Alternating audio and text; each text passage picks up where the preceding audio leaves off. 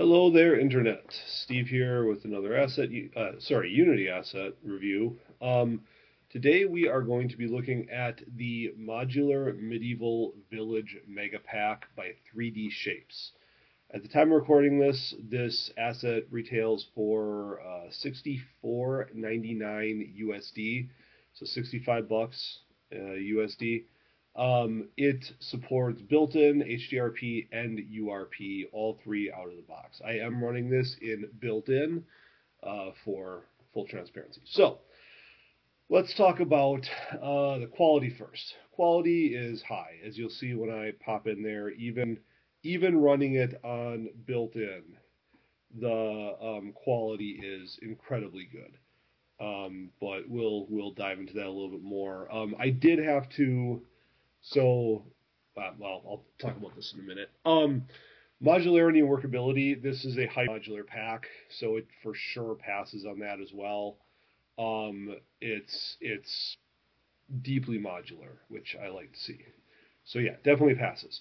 Support and serviceability. The developer, as far as I didn't have to reach out to them, but as far as I can tell, they are active on both responding to requests and also fixing problems. There's a couple of people who had a problem with one of the previous updates, and they informed the asset maker, and it was fixed like in relatively short order. So this definitely passes on support and serviceability.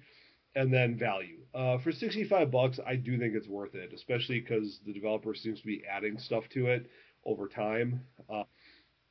And like most single entity assets you purchase on the asset store, once you buy it, you are entitled to upgrades for life, essentially. So that doesn't seem to have changed ever. But yeah, I do think that the value is there. I think that it is an incredibly robust pack for what it is, and I think that the price is very low, all things considered. So, without further ado, let's hop in here to the actual asset. This asset did not have a standard, like a standard demo scene, like with a pre-built village.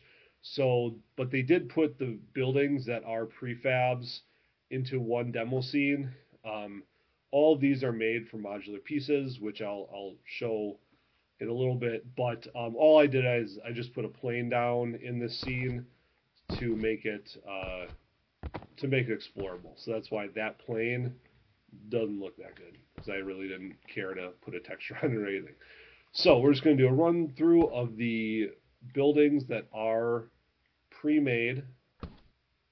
Oh, that's weird. So there are upstairs to all of these.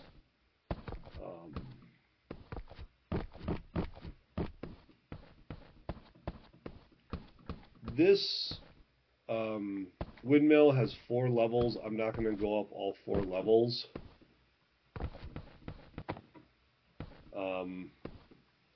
But I will go up maybe 1 here just so you can see.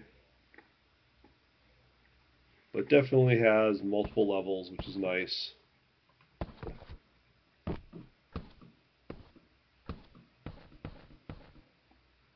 So as you can see, I mean, even when you zoom in on built-in, the quality is actually decent on these. You know, some stuff like, lava, meh.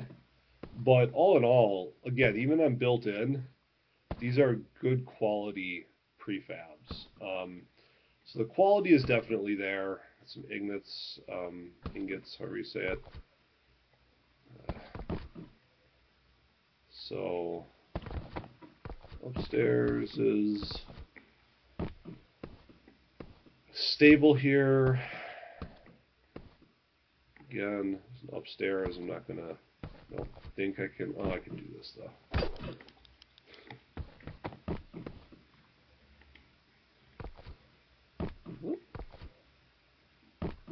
Watch me break it and not be able to get back. So got kind of like an inn here. You know, tavern, inn.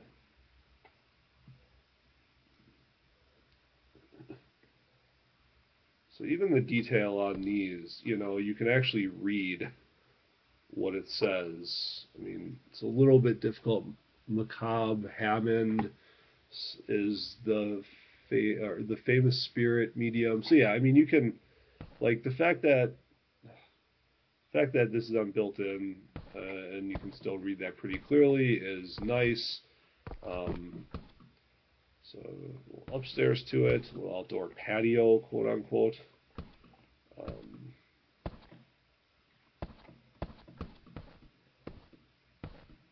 you know what? I didn't open that door.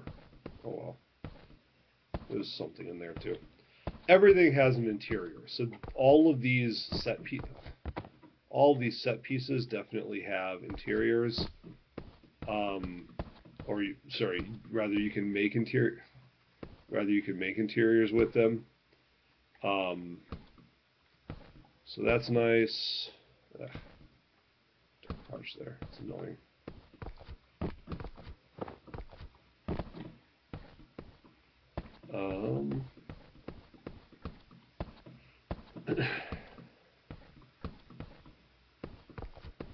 So this one is like if you needed a foundation for the building, because there's nothing in there.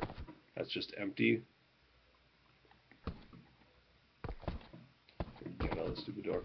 So there are variants in the walls as well, and when we go into the manifest scene, we'll dive into that. But you can see that there's a few different types of walls that we've seen already. There's this thatch type, and then an unthatched type, and they've got stone types as well. Over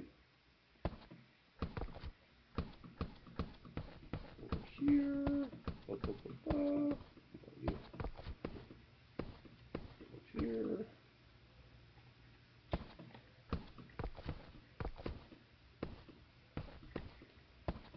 All right, so let's go to play mode. So I do this real quick. See, so it's supposed to be the in portion of it, and even this stuff like this. Stuff like this, we got. So the chests and stuff are usable as well, which is nice to see. So I was going to point out one other thing. What was the other thing I was going to point out? Don't actually remember. So that's the quick run through of that scene. I was going to point out this. So this is like, yeah, it's like if there's a foundation, if you need just a foundation or a raised building, that's where something like that would come into play. Yeah, so even the crates have interiors, so you could use some sort of destruction script or something if you wanted to take that apart, because it's not like each side is an individual, but it does have an interior. It's not just a single-faced prefab. So let's go into the asset manifest real quick, or not real quick. This is where the bulk of it's going to be, because as you can see, there is a lot. So over here, we've got a bunch of stuff for like a tomb. I think that I don't want to be quoted on this because I don't know for sure, but it seems like from what I've seen, the developer of this asset is adding in this area. So what I will say, because the one complaint I guess I have is that these mausoleums are single-faced. I would have liked to have seen these multi-faced, or having interiors, or even just give us the pieces to build our own.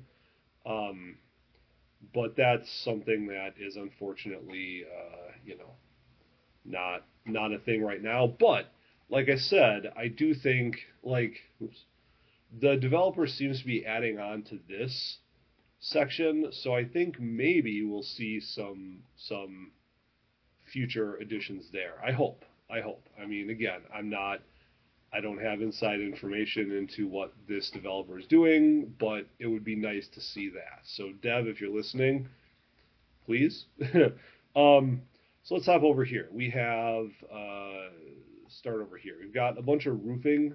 So I do like to see this type of approach, this hyper modularized approach to everything that they're doing, and we'll dive into some of that down the road more, or down as we go down the actual list here. But all of these siding, or roof siding pieces and the variants of them, as you can see, are really, really nice to see. As a level designer, I really like to see that, because that gives me a hell of a lot more flexibility to be able to make really unique looking levels with a minimal amount of pieces. So you have a bunch of different options here for different, flat sides, angled sides, just actual cistern type. Again, like I said, there's different variants. So I think there's 3 different roof variants in here, if memory serves. Yeah, so you got like a traditional, you've got a more like aqueduct or clay, and then sort of a dilapidated version of it. And you can break those materials out as well if you really need to. So, and yeah, so you've got cross beam portions of that ceiling piece. You have 3-sided. You have more angled, different angle variants, high angle and low angle, again with multiple material variants, all really, really good to see. I really like seeing all of that because, again, it gives you a lot more flexibility as a level designer. So, most of this stuff is for the mill, or mills rather, windmill, grain mill, and stuff like that. You can use this for other buildings, but there are a couple of different stairwell options. We'll get to some of those in a little bit. So these weren't really used in the demo scene, but you have sort of graded doored fencing and the posts to line that fencing up. So that's really nice. Excuse me, a couple of different types of railings, so a nicer railing and a poor railing. More stairs, foundations. Again, I really like to see foundations. So seeing this stuff is really nice because it gives you more flexibility when you're building out your levels. Then we get into sort of the edging and stuff like that. So the way that they broke these up, I do like. They give you angles.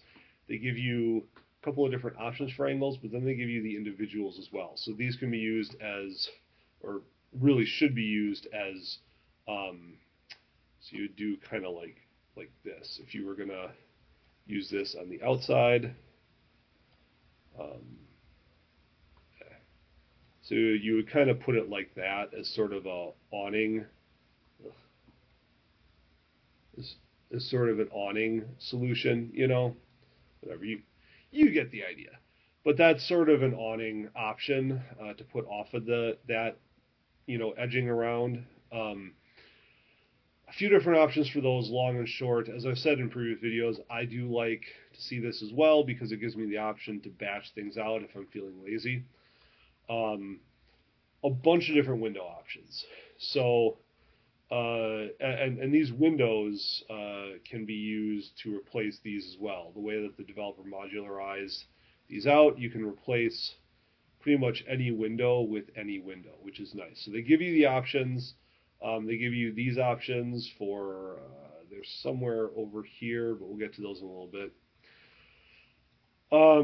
So more of the roofing windows. So these are where you would put, you would sort of put in with like,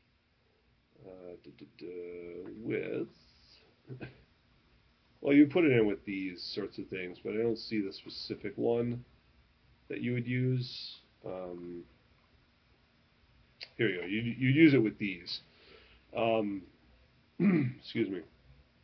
Or use them with these guys to sort of make that angled, like slot those angled pieces in there. So you got a couple of those double and single windows, and then you've got ones that you would put against a flat wall for more, character, or more diversity in your level build. So here's more windows. Again, those fit right in there. I like to see these ones because if you notice, these ones are all frosted out. So the ability to have windows that you can have the player be able to look out, that's also nice. A couple of different floor options. I don't see a need for more than these floor options, if I'm being honest. I would like to see angle piece like this for this texture, but that's easy to rectify on your own as well. But if we're just talking out of the box and really nitpicking, that would have been nice. A couple different door options for the single doors, so that's nice. Now we're getting into those bay windows. So I'm not going to go down every single one of these variants because as you can see, there are a shit ton of them. I'm going to point out sort of the big ones, and then we'll go to the back because there's a lot of clutter to go over too. You know how much I love my clutter. So they have preset variants with the thatching, stone, and then non-thatched for pretty much all of these options. So you've got bay windows, open bay windows, so you can put whatever you want in there. Small windows, small open windows, half bays, regular size windows, for again pretty much all of the variants. Like I said, I'm not going to go down every one of these because this would be an hour-long video then, and I respect your guys' time, so I'm not going to do that. But then you've got so you've got half walls, the half walls that are non-thatched, and full walls that are non-thatched.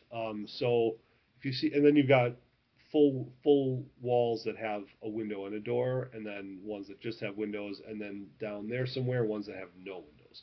So if you watch my previous videos, you know that I like to see this because this gives you more flexibility when you're designing a level. It gives you the ability to make more unique buildings that way.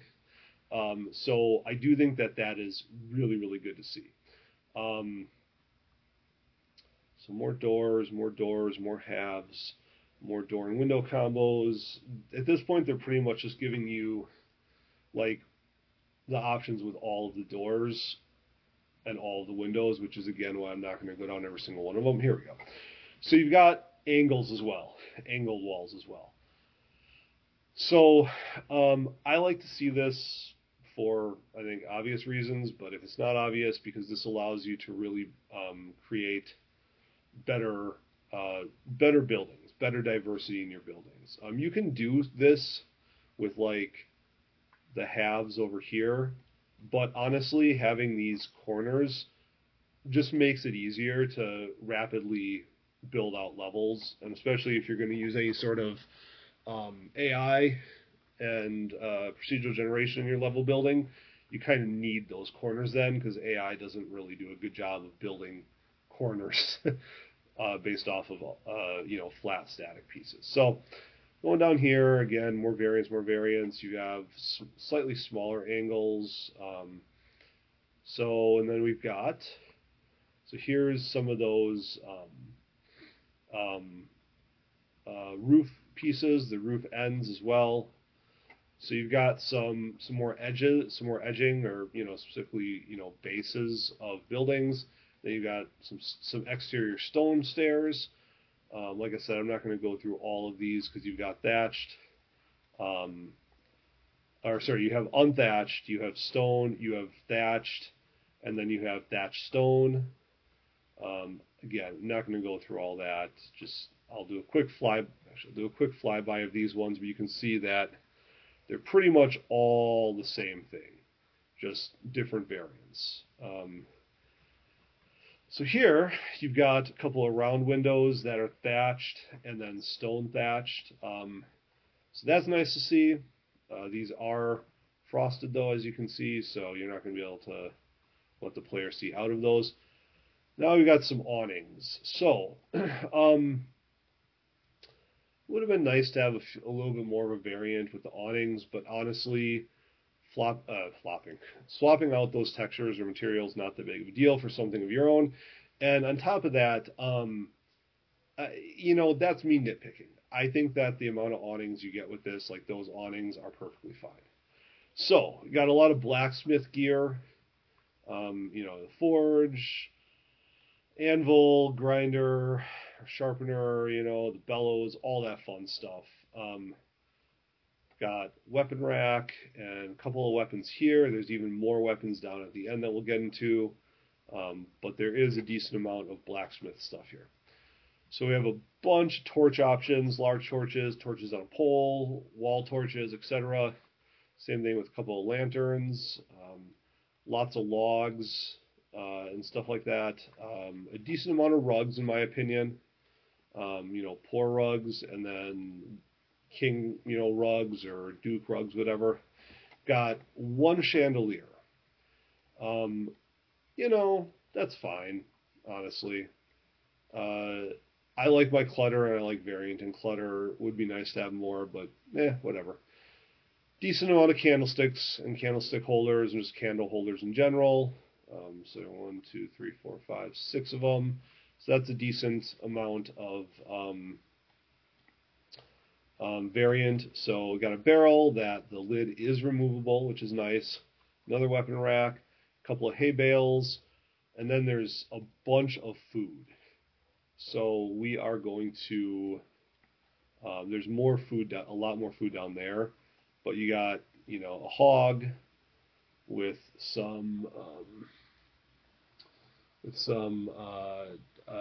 fixings, I guess, for lack of a better term, and then you have a hog on its own. I don't know. I think this is supposed to be. Oh, don't. I think this is supposed to be like a bird nest or something, or a birdhouse. I'm not really sure. Book stand. It says book. Oh, right. Okay. Yeah. Because you put the book on the end. That makes sense. Ropes. So again, more clutter. Decent fire pit. Decent amount of tables. Four table variants. Signs for the different types of shops and stuff. This is really nice, and I like to see it where it's images because that removes the need for localization. Localization is a bitch if you've ever had to deal with that, and picture speaks 1,000 words, right? So I actually think that's a smart way to do it because pretty much any fantasy game, if you see an anvil on a sign, oh, that's probably the blacksmith. You see a potion on a sign, oh, that's probably the alchemist. So I think that's a smart way to go about it. Oop. So here's some other variants for the blacksmith, just different options. Chains, which I like to see because that gives the ability to really do a lot of clutter. You've got the tools that you need for the blacksmithing, and then you've got good old bars, which is nice.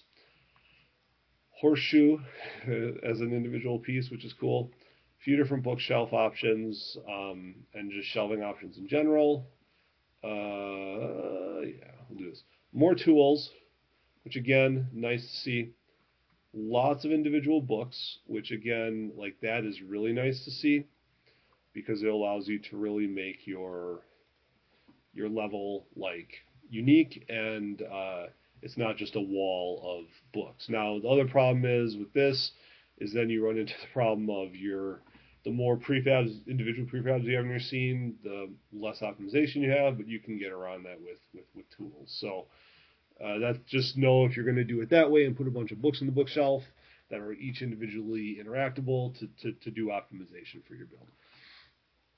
Papers, parcels, all really nice to see.